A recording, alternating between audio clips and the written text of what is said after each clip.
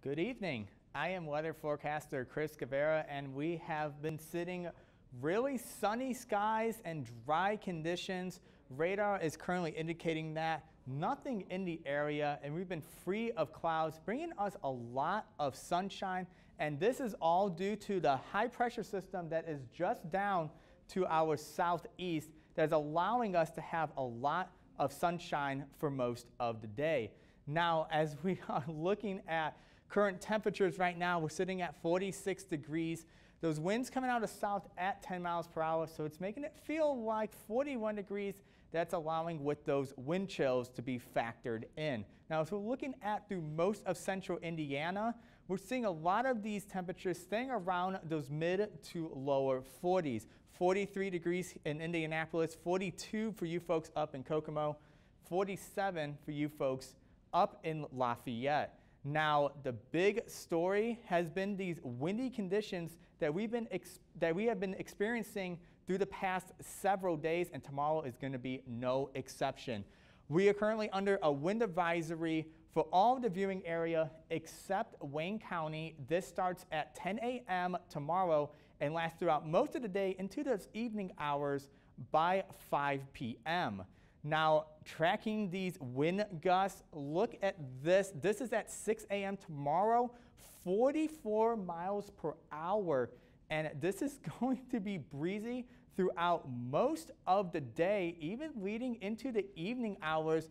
Look at this, 5 p.m. still at 40 miles per hour here in Muncie. And this is even going to persist even into the nighttime hours. Now for tonight, we are going to be staying on the little bit chilly side.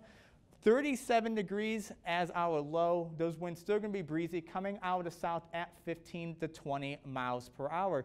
For tomorrow, we get a little warm up to the start of the day, 8 a.m., 46 degrees, but you can see those winds still being very breezy, sustained winds coming out of south-southwest at 25 miles per hour. By 12 p.m., we reach 56 degrees, and we're going to even get a little bit warmer, even into those lower 60s by the late afternoon hours. Now, as we're looking at right here, this is the jet stream. This separates warmer and cold air masses. And what this jet stream is looking at right now is it's allowing a lot of these subtly warm conditions to reach our area. And this is going to be factoring in for the next couple days. And this is going to bring us a lot of warmer temperatures.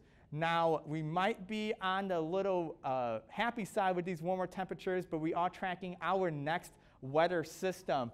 By Friday, 7 a.m., more clouds start moving into the area. Then we can see during the evening hours, rain that starts moving into the area, and this is going to be persistent throughout the overnight hours, even leading into Saturday at 5 a.m., and even continuing on into Sunday, we can even see more heavier pockets of showers start moving into the area. Now, how warm is it going to get tomorrow? Well, looking at the mid 7-day forecast, 64 degrees. That's definitely above average temperature for this time of the year. And this is even going to last even Friday at 62. Partly sunny conditions, but then as we move into the weekend, a cold front starts moving through the area, dropping our temperatures, increasing those rain chances, and then we stay relatively on the chilly side by the start of next week, with those temperatures hovering around those mid 40s to even lower 50s. If you guys have any more questions, please follow us on NOI Weather on Twitter.